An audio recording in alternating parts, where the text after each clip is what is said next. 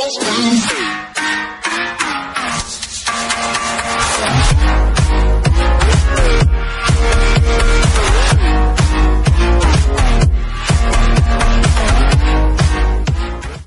a famous musician is a pretty tough gig. Sure, there are plenty of perks, like fame and fortune, but you've got to put in some pretty long hours if you want to succeed. Plus, there's always the chance you could get shot, knifed, or tortured to death. Because when you reach the peak of musical perfection, there's always some lunatic out there who wants to drag you back down, and bury you 6 feet under. Number 5 goes to Justin Bieber. In November 2016, Justin Bieber made headlines after punching an overzealous fan. Many criticized the pop star for his actions, but maybe we should all be a little more understanding. After all, the guy is constantly mobbed by groping groupies, and sometimes, these die-hard fans want a lot more than an autograph. Take Dana Martin, for example, a psycho who puts Annie Wilkes to shame. A rapist and murderer serving 2 life sentences, Martin was a hardcore believer. The man wrote several letters to the Canadian superstar, and even got a Bieber tattoo on his leg while in prison. Obviously, Bieber never responded to the freaky fan mail, which made Martin a tad angry. He was also upset Bieber was turning into a bad boy, and it didn't help that Martin wanted his 15 minutes of fame. Determined to teach Bieber a lesson, Martin convinced his cellmate, Mark Stake, to castrate and kill the singer in exchange for $50,000, a Ferrari, and a farm once owned by Michael J. Fox. Stake was a few tracks short of a whole album. On top of that, Martin promised $2,500 for each of Bieber's cajones. So when Stake was released from his New Mexico prison, he teamed up with his nephew, Tanner Ruane, and the duo struck out for New York. But before they reached Bieber, Martin wanted his hitmen to castrate and kill the 2 witnesses who'd helped put him behind bars. Fortunately, the killers made a wrong turn along the way and ended up in Canada, where Stake was arrested for violating his parole. And after officials found a sketch of Bieber, plus some scary-looking hedge clippers, in Stake's car, the whole plot fell apart pretty quickly. Dana Martin would eventually plead guilty to 2 counts of attempted murder, and Bieber would live to sing another day, private parts intact. Number 4 goes to 50 Cent. If you want to become a hip-hop artist, you should probably buy a Kevlar vest. Ghostface Killah was shot in the neck and arm. The Notorious B.I.G. was murdered in a drive-by shooting. Tupac Shakur was shot multiple times in 1994 before he was killed in 1996.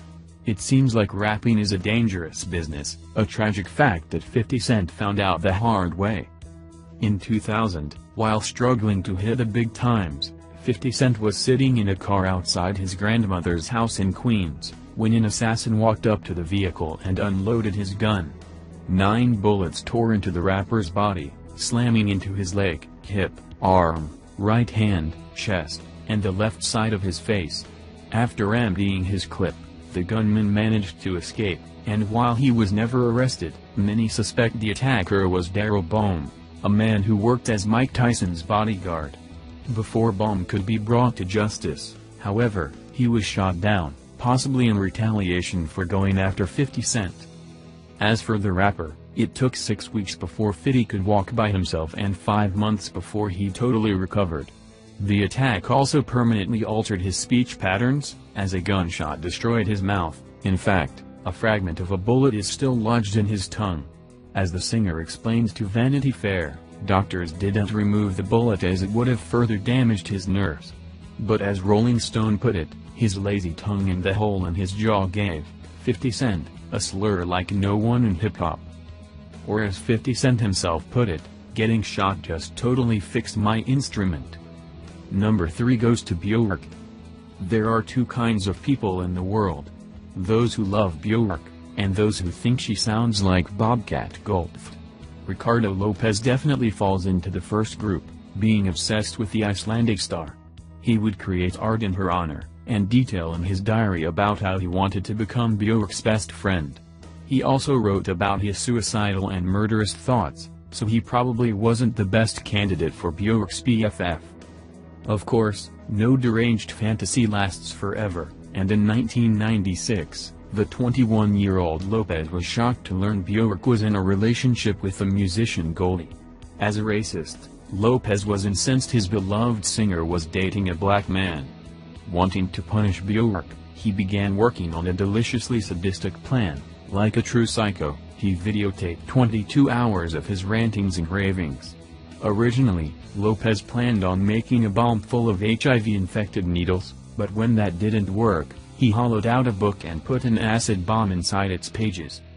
The plan was to mail the bomb from his Florida home to Bjork's London residence. On September 12, 1996, Lopez put his explosive package in the mail. Then, after painting his face with red, green, and black paint, Lopez shot himself on camera, as Bjork music played in the background. Authorities found his body days later and, after checking his diary and tapes, the cops went into panic mode. Thankfully, the chaps at Scotland Yard stopped the bomb before it arrived at Bjork's doorstep. Number 2 goes to Victoria Beckham. As one of the most famous pop stars of the 90s, Victoria "Posh Spice" Beckham has had quite a bit of spice in her life. But on top of all the glitz and glamour, this British superstar has been the victim of multiple criminal schemes. For starters, she's received all sorts of disturbing death threats, including altered photos depicting bloody wounds on both her and her child. Of course, that pales in comparison to the events of January 2000, when a group of thugs planned on kidnapping Posh and her 8-month-old son, Brooklyn. Fortunately, the Beckhams were saved in the nick of time, although the crooks managed to escape as well. Just 2 years later, 5 more people were arrested for plotting to kidnap Beckham, although there's a bit of debate surrounding the story. As it turns out, the scheme was exposed after the News of the World paid a hefty sum to a convicted crook, who then ratted out the alleged kidnappers. Thanks to this revelation, the 5 people in question were released, which probably made Beckham more than a little anxious. But perhaps the scariest incident occurred in March 2000. While rehearsing for a Spice Girls performance, Beckham was hustled to safety after a red dot suddenly appeared on her chest. Shortly afterward, a propped open door was discovered, and it was theorized a sniper had been preparing to take a shot. It just goes to show, while many want to be a celebrity, dealing with all these thugs just might be too much. And number 1 goes to Bob Marley. When Bob Marley said, "Every little thing is gonna be alright," he wasn't being glib.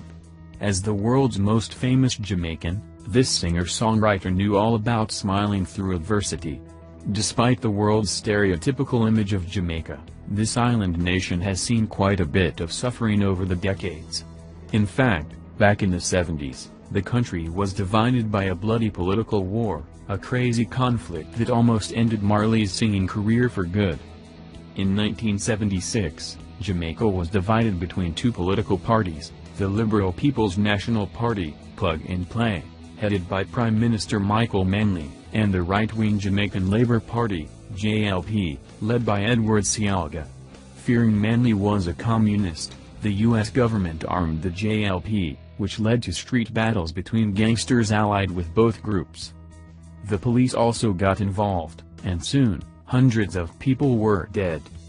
At about this time, the Plug and Play asked Bob Marley if he wanted to do a concert in Jamaica. They promised it wouldn't be a political event, but would rather be focused on uniting all of Jamaica.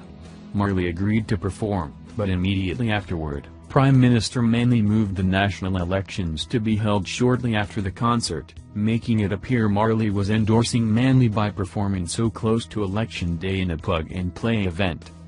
This turn of events made someone, most likely JLP members, incredibly angry, and on December 3, 1976, at least 3 gunmen stormed Marley's home.